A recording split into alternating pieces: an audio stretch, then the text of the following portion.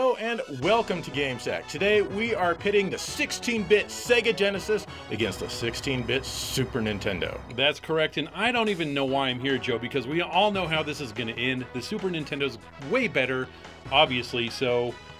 Right? No. Okay. No. All right, well, so. There's only one way to do this. We're going to start out with the console comparison, and Joe's really good at that, so do it, Joe. Let's do it. The Sega Genesis versus the Super Nintendo Entertainment System. Hardware power. The Sega Genesis, aka Mega Drive, and the Super Nintendo, aka Super Famicom, are both 16-bit consoles. Powering the Super Nintendo is a Ricoh spin-off of the Western Design Center 65C816 running at 3.58 MHz, the same exact speed as the Sega Master System CPU. The Genesis CPU is a Motorola 68000 running at over twice the speed at 7.67 MHz. But the comparisons don't end there. Both consoles have a word length of 16 bits, but the Super NES has a 16-bit internal data bus and an 8-bit external bus. The Genesis, on the other hand, has a 32-bit internal data bus and a 16-bit external one. Both consoles have secondary CPUs to help out with the sound. The Genesis has a Z80 running at 3.58 MHz, the same exact speed of the SNES main CPU, while the Super Nintendo has a Sony SPC 700 running at 1.024 MHz. The Genesis has 64 kilobytes of work RAM, whereas the SNES has 128 kilobytes. Of course, the CPUs are only part of the whole picture. For graphics, the Genesis has a palette of 512 colors, whereas the Super Nintendo has 32,768. In most parts of the world, that's a bigger number. The Genesis can do 61 colors on screen at once, whereas the Super NES clocks in at 256 colors. However, if you engage the shadow and highlight modes on the Genesis, you can have up to 1,536 colors with about 192 of them on screen. Those are still much smaller numbers though. The Super Nintendo can also do a transparency layer. For resolution, the Genesis usually comes in at 320 pixels wide by 224 pixels tall. It also has another mode that's 256 pixels wide. By contrast, almost every Super Nintendo game runs at a resolution of only 256 pixels wide by 224 pixels tall. This makes games that appear on both consoles often look fatter and cropped on the SNES as a result. The system also has a 512 pixel wide resolution, but this was rarely ever used. The Genesis can put up to 80 sprites 16 by 16 pixels in size on the screen. Wow! The Super Nintendo can do 128 sprites, but only 8 by 8 pixels in size. Both consoles do have different and bigger sprite sizes, but with fewer on screen at once. The Genesis has, get this, 2 background layers for nifty parallax scrolling, while the Super NES can have up to 4 depending on the graphic mode used. I can't even count that high! Speaking of modes, the Super Nintendo has the famous Mode 7, which allows it to scale and rotate a background layer, which was a popular feature for developers to use. It could not, however, scale sprites without a helper chip like the Super Effects. The Super Nintendo often employed the use of such chips when needed, adding to the cost of the cartridge, whereas only one Genesis game ever did the same, Virtua Racing. Any and all scaling and rotation that the Genesis did had to be done in software, which is of course much slower. As far as audio is concerned, the Genesis has 10 sound channels, whereas the Super Nintendo only has 8. The Genesis has 6 FM sound channels based on the Yamaha 2612. One of those channels can also play back PCM samples. The other 4 channels are the PSG channels used on the Sega Master System, but they're often used in Genesis games as well. All 8 channels on the Super Nintendo are sample-based and are run through a DSP chip for added effects like reverb. Both consoles offer the latest bleeding-edge multi-channel sound technology called stereo. Both consoles are fantastic, but we need to keep in mind that the Super Nintendo is over 2 years newer. The fact that the Genesis is even able to compete with it says a lot. Winner! Super Nintendo! Just like I thought, Joe, Nintendo is up 1-0 at the moment, but I noticed you didn't even talk about how they look. Oh, you want to talk about how they look, huh? Okay, let's talk about their aesthetics. The Sega Genesis versus the Super Nintendo Entertainment System. Overall looks. This is what the Genesis and the Super Nintendo look like. Winner! Sega Genesis! Joe, you didn't even talk about the Super Famicom, and we all know that's a much better looking system. Okay, we all know that consoles are judged on their game libraries, so we figure we've got to talk about their game libraries right now, and, well, I'll let you start. The Sega Genesis versus the Super Nintendo Entertainment System. The games! Ah, Super Mario World, the flagship title for the Super Nintendo. What can be said that hasn't been said already about this masterpiece? It's got tons of levels to search, and you'll want to uncover every little secret that this title has to offer. There is a time limit, but you don't have to be in a hurry like that blue bastard on the Genesis. His only mission is to get to the goal as fast as he can. Where's the fun in that? I swear Sonic is the year 2020 of video games. Mario World is the launch title that made the system the huge seller that it was. Super Mario All-Stars was a great surprise. A remake of the 3 NES titles and that Japanese one that nobody really cared about. I've played Super Mario 1, 2, and 3 on the NES a lot. I was floored by all the detail that was put into this release, especially with the background graphics. So needless to say, I played this title a lot as well, even though it's something that wasn't really new. It's still a classic game and I'll most likely be buried with it. Did Sega remake any Master System games? Probably not, because no one cares. Hey, they remade Outrun, idiot! And I'm pretty sure that Great Ice Hockey was remade as Mario Lemieux Hockey, so yeah, they did get a Mario remake. Piss off! Well, that's something I didn't know, Joe. Yoshi's Island Super Mario World 2 took a different turn, most likely to keep the already awesome gameplay from going stale. This time you control Yoshi with a baby Mario on your back. The platforming is intense at times since you're tasked to keep the cutest baby ever on Yoshi's back. If he falls off, you'll know immediately because you'll start crying like a Sega fanboy until you get him on your back again. I absolutely love this game. The crayon-like graphics and the original music is perfect.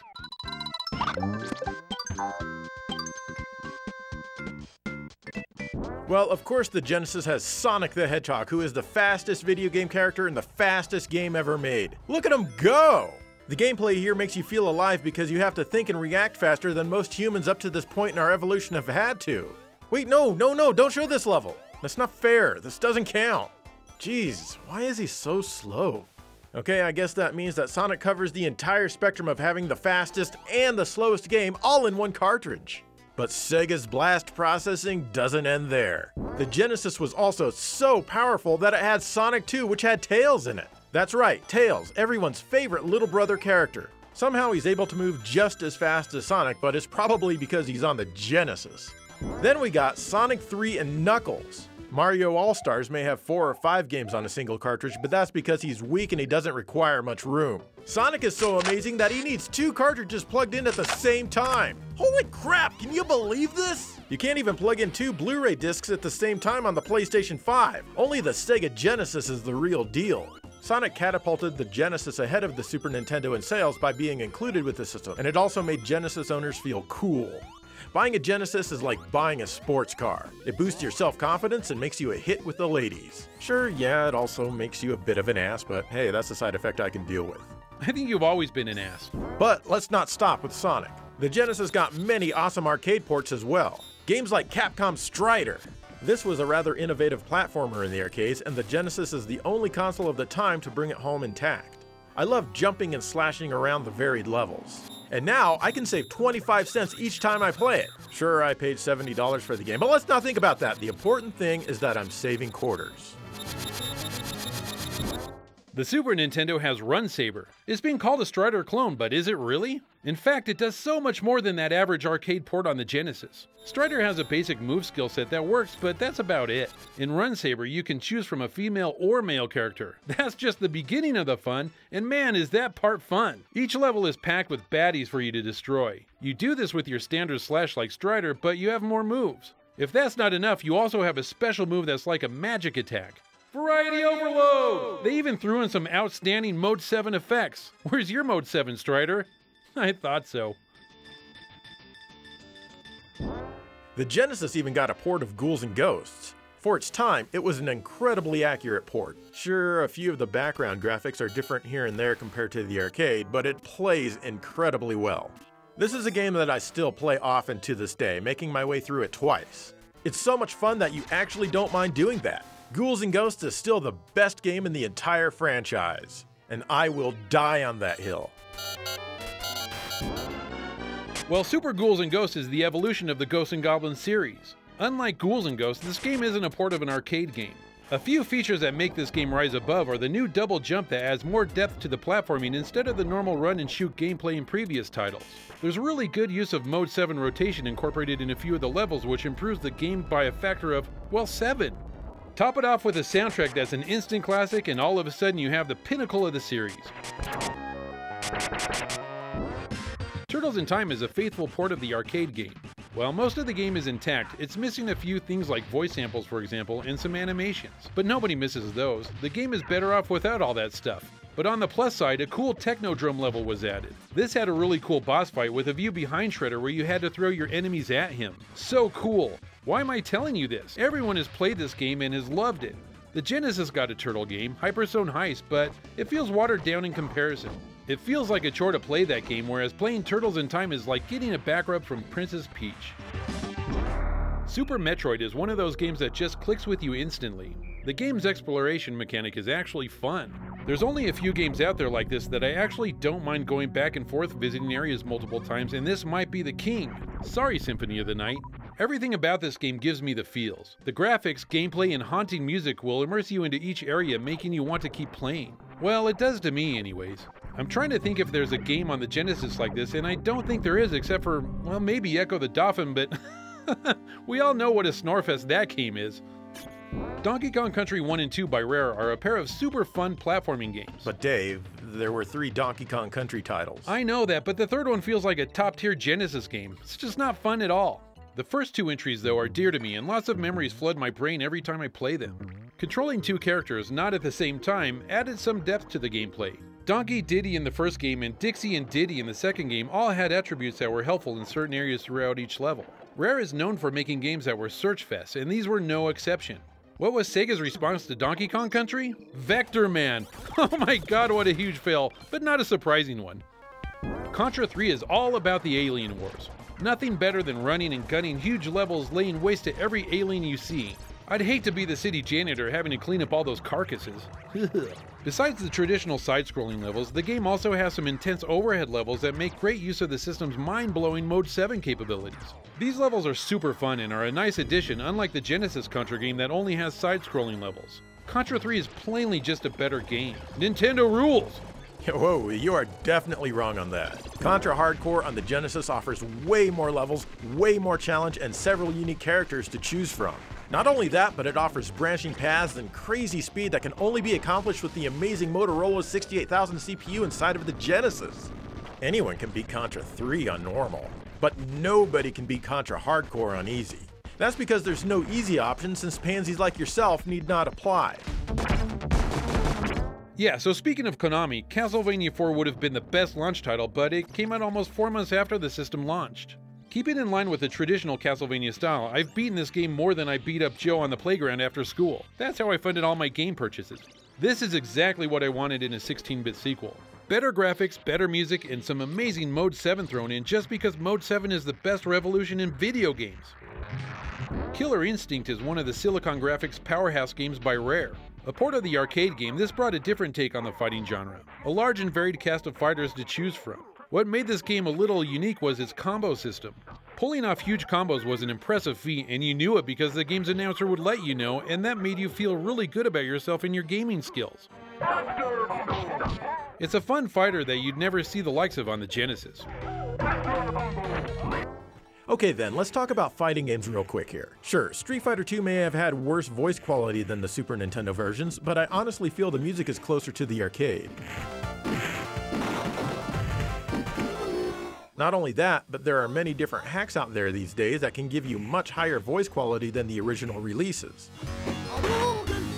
But the reason I really want to mention Street Fighter 2 is that it's so natural to play with Sega's absolutely outstanding 6-button controller. 2 rows of 3 buttons is much better than using the shoulder buttons for some attacks. However, the big selling point on the Genesis has gotta be Mortal Kombat. That's right, the Genesis version has blood and gore, just like the arcade. The Super Nintendo version doesn't have that because they felt the need to protect the children, which were the only people who had a Super Nintendo. You and I both know, Dave, that as kids, we don't need to be protected by a silly corporation. The Genesis is just faster and better, except when it's not, but it almost always is, at least some of the time anyway.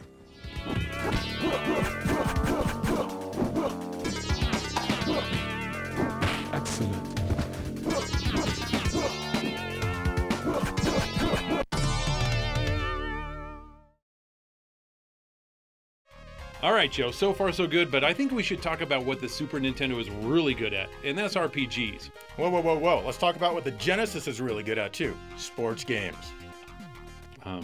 Okay. Okay, let's talk RPGs. Mario RPG was a refreshing game to play for many reasons. Firstly, it was all about the Mushroom Kingdom where Bowser wasn't the bad guy. Secondly, it had a battle system that wasn't a complete snore fest. It was turn-based like other RPGs, but it was actually fun and grinding was a pure delight. It was really interesting seeing the Mushroom Kingdom from a non-side-scrolling point of view. It was super easy to get into, and the story and gameplay kept your interest until the end. Even the soundtrack was memorable. Did Sega have a Sonic RPG? Not on the Genesis because nobody liked Sonic or the Genesis. The Legend of Zelda: A Link to the Past is easily in the top 2 games in the Zelda series for me. It's one of those games that I've played enough times to know exactly what to do and where to go. I just love the overhead playstyle. Traversing the overworld is easy and fun, with a map to see where you're at, and the majority of the NPCs are fun to talk to. But as we all know, the meat of the game is in the dungeons. Figuring out puzzles and going back and forth to find your way to the boss is never boring. How could it be with the great music the game has to offer? The Genesis has some okay action RPGs, I guess, but nothing the likes of the king, Zelda. Earthbound is one of those games that at first I didn't like. I didn't own the game and I was never really interested. Even when I saw it at Kmart as a blue light special for $39, I was like, no thanks. At the time I wanted dragons and ogres and not some urban kid fantasy. Many years passed and I eventually played it and well, I had a great time. This is a solid RPG that everyone should play. Thanks to the SNES Mini, everyone can play it. I always laugh at how enemies come straight at you on the overworld like, hey you, stop there! I need to kill you! But in the end they end up dying. Graphics are just blah, but there is some decent music to enjoy and don't forget to call your dad. He worries. You'll find it hard to find anyone who doesn't think that Final Fantasy III is the best RPG on the SNES, and I would agree with all of them. I've played the game and it has all that you want. Good graphics, good storyline, and good music. In fact, the music, in my opinion, is the best part of the game. Grinding is actually bearable since you want to hear the music over and over again. There's nothing about this game that you don't know already, but if you haven't played this game, then what the fuck? The Genesis has a game called Phantasy Star or some such nonsense. It can't be good if you can't even spell the word fantasy correctly. Stupid Sega. I'd bet money that if you ask people what the second best RPG on the SNES is, they would say Chrono Trigger. Yes, another fantastic RPG from Square that will keep you occupied for many hours. And I mean that since the game has multiple endings and since you're a loser and have no life, you might as well see them all. But don't worry though, you're not as big of a loser as a Sega fan. There's so much to this game to keep you occupied, from side quests to time travel to a really cool battle system, there's not much to hate here.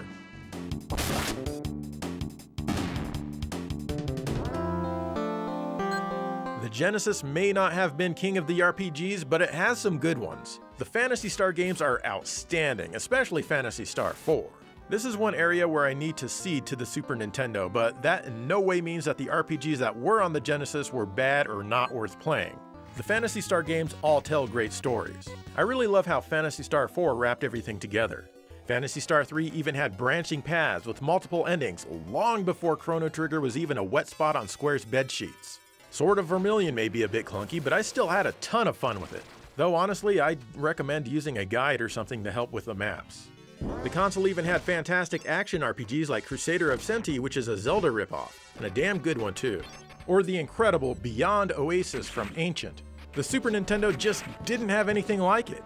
Or the isometric Landstalker and Light Crusader. Let's not forget the strategy RPGs like Master of Monsters, Warsong, and of course the Shining Force series. You really can't go wrong here, and there are a ton of great games in the genre to play. To ignore these would mean you are absolutely missing out. And do you really want to miss out?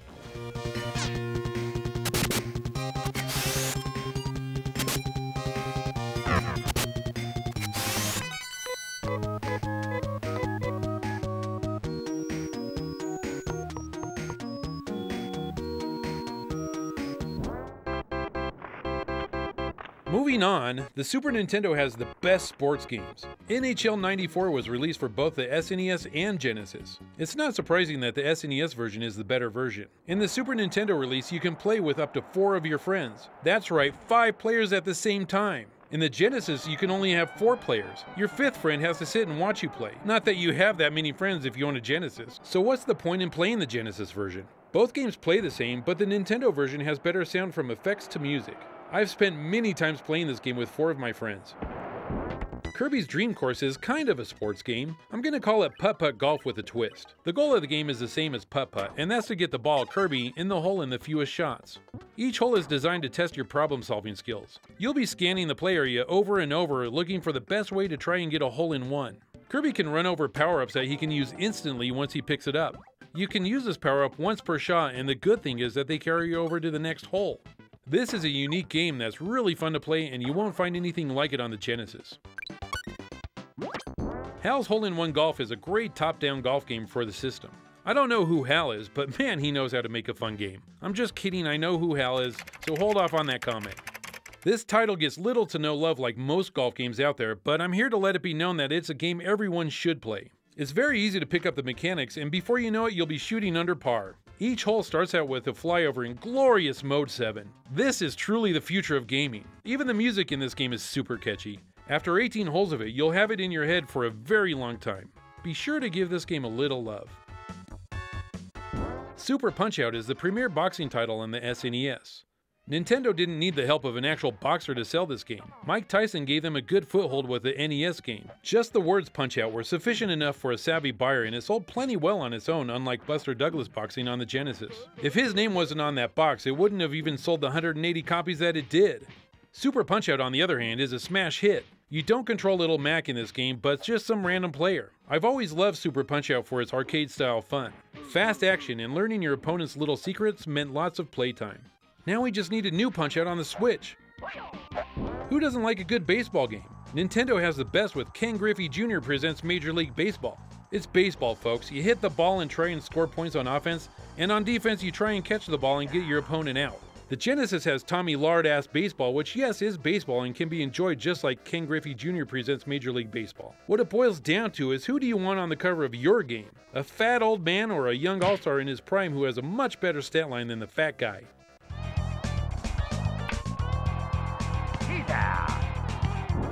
Pitch out. Gets the block. Don't even get me started on sports. Electronic Arts knew that sports games would be huge. Ever heard of John Madden Football? Well, I have, and on the Genesis is where it made its name as the premier football video game franchise.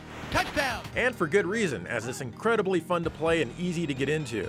It even looks and sounds great. Touchdown! Of course, they updated it every year, and back then they actually made improvements and noticeable differences on a yearly basis. Can you even imagine? EA also made a ton of other sports games on the console, making the Genesis the go-to machine for sports games. It's easy to scoff at sports games, but these games are a huge market and really helped the Genesis to take off as much as it did. Also, did Pat Riley endorse any basketball game on the Super Nintendo? No, they just have Bill Laimbeer, whose net worth is $67 million less than Pat Riley's and is therefore a less successful human being, and thus his game is far worse. You get what you pay for, Nintendo. Did the beautiful Tommy Lasorda endorse any non-Genesis baseball games? That's right, I didn't think so. Pat Riley and Tommy Lasorda both knew that the Genesis is king. I can only imagine the crazy Sega parties that those two would throw with Joe Montana and Arnold Palmer at Michael Jackson's house. They'd all get together and play Mystic Defender, a game that's easy to pull down and play with 4 mega power! Who's gonna throw Nintendo parties? Ken Griffey, all by himself? We know Bill Laimbeer can't even afford the cab to make it to the party with his paltry $13 million net worth. How sad. Oh, and look at Ken Griffey Baseball's title screen. Now, look at Tommy Lasorda Baseball. Look at this gorgeous man. Only the Genesis has enough raw power to construct his visage on the title screen and still have enough left over for a quality baseball game. Hit by a pitch. The Genesis is better than real sports, I'm just saying. Set. Hut.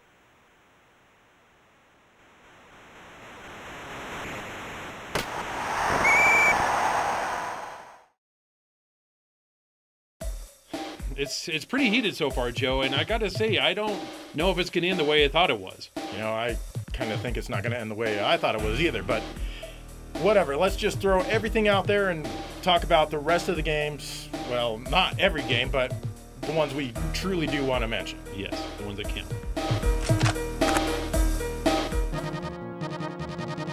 F-Zero was one of the launch games for the system, and wow did it make a quick impression. Yeah, the F stands for fun. Fun zero, zero fun. There's more than zero fun in this game, Joe, and you know it. It has lightning-fast racing on tracks with amazing Mode 7 effects, and it made it feel like you're really racing in the future. Not a lot of vehicles to choose from, but all you really need is Captain Falcon. The graphics were good for the time with lots of different backgrounds. And I always loved when you crashed and the camera turned around to see the smoke coming from the wreckage. You've got to assume that there's no way Falcon could have survived, but sure enough he did survive to race again. I also loved all the little things in here, like wind that would push your vehicle, making you compensate all while trying not to crash. The music was really good, and it still is.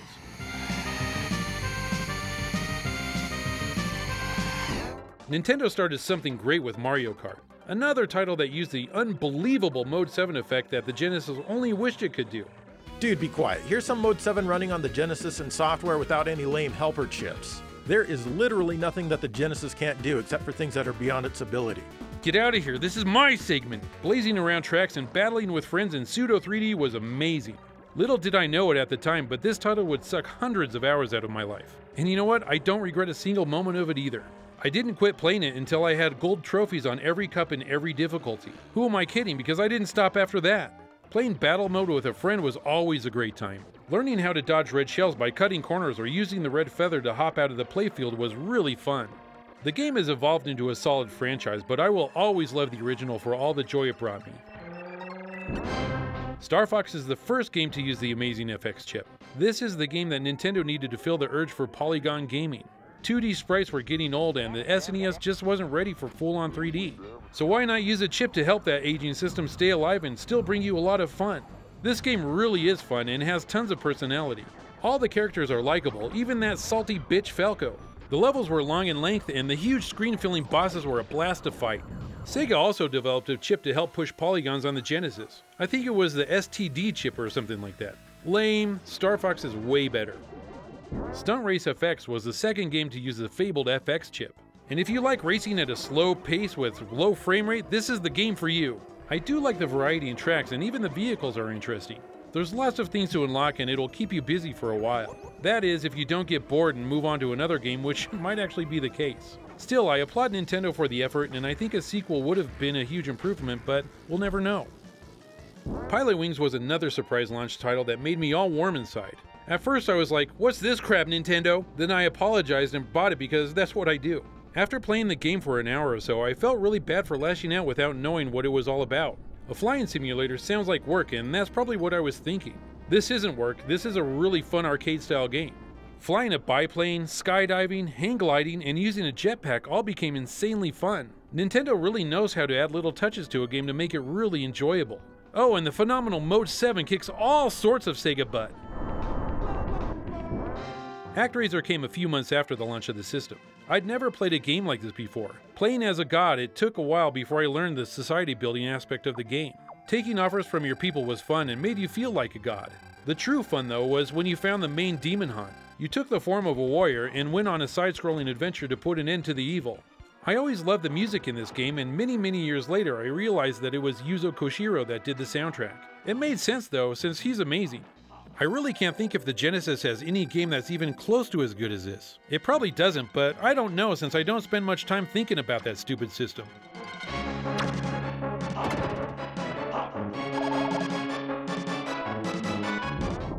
Demon's Crest is the third game in the Gargoyles Quest series.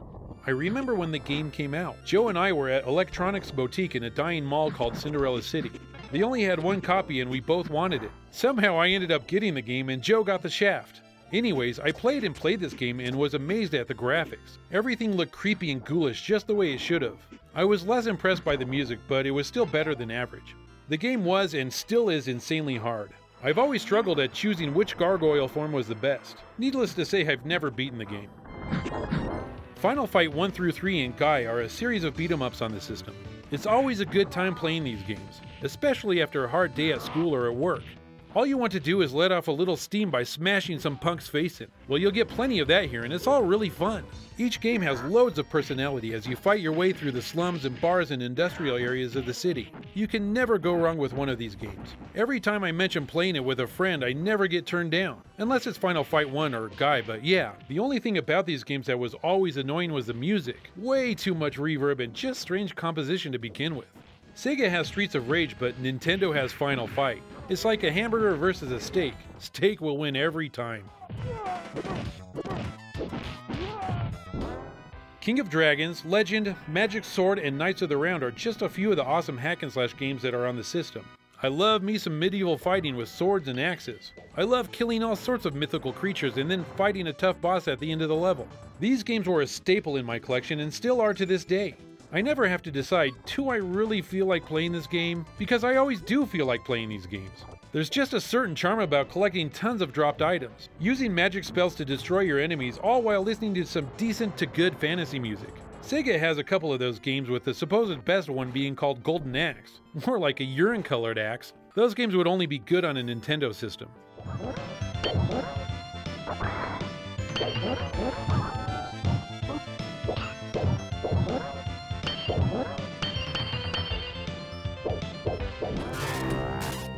The Genesis has a ton of other amazing games that I haven't mentioned yet that you just can't get over on the Super Nintendo. Games like Alicia Dragoon, where you level up your familiars and zap lightning across the entire screen.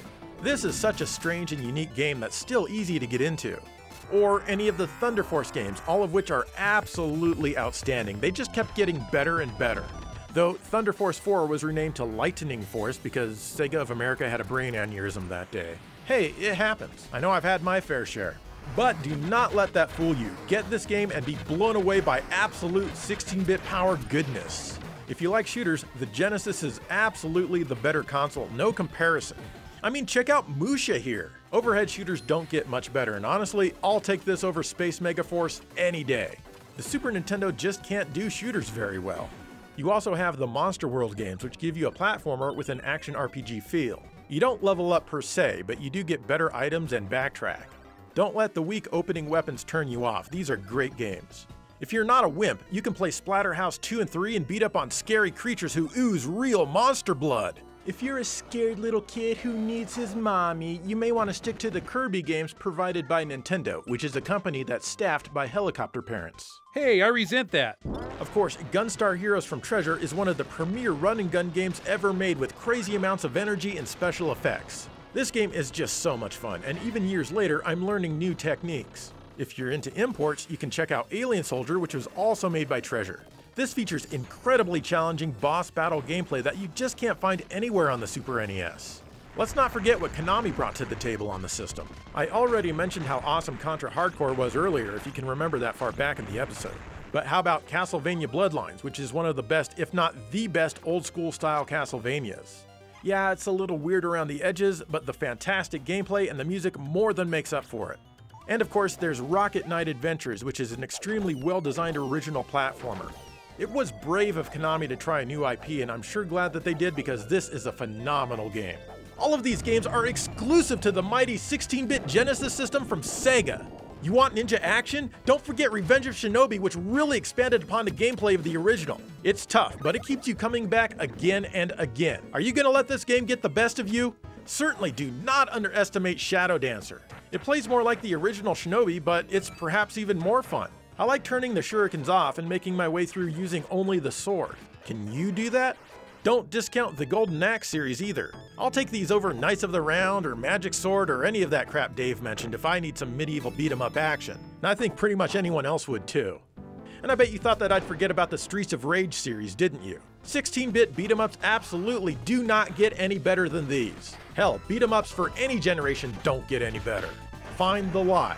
Yuzo Koshiro became known to the masses with these games, and for good reason, as both the games and the music are spectacular. Even the Disney games were a blast with the likes of Quackshot, Castle of Illusion, and World of Illusion. There are just a ton more games that I could list. The Genesis has so many games that it really is hard to keep track of them all. I mean, check the comment section below for the ones I missed. My homies got my back. Genesis does, bitches.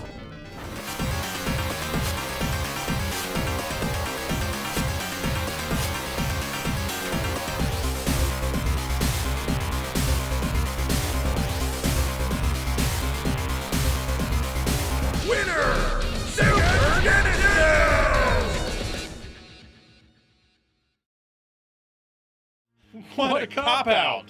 Actually, I don't think it is a cop-out because, we've been fighting this entire episode, having lots of fun. But truthfully, both systems have a stellar library. Yeah, I mean, we're old enough now to know that both systems are just totally awesome.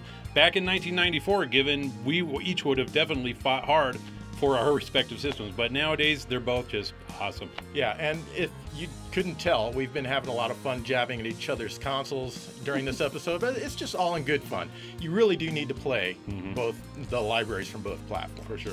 Anyway, what do you guys think of the Sega Genesis and the Super Nintendo? Let us know, and in the meantime, thank you for watching GameSag.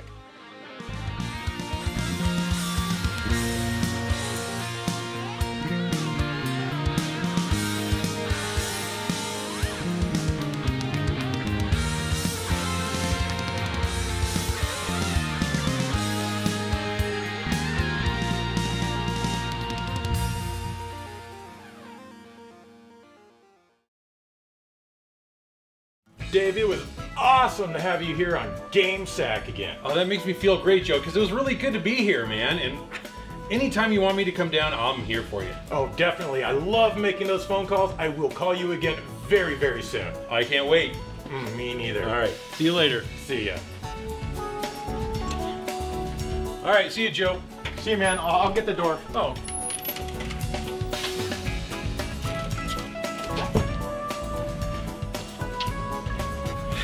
Yeah, right.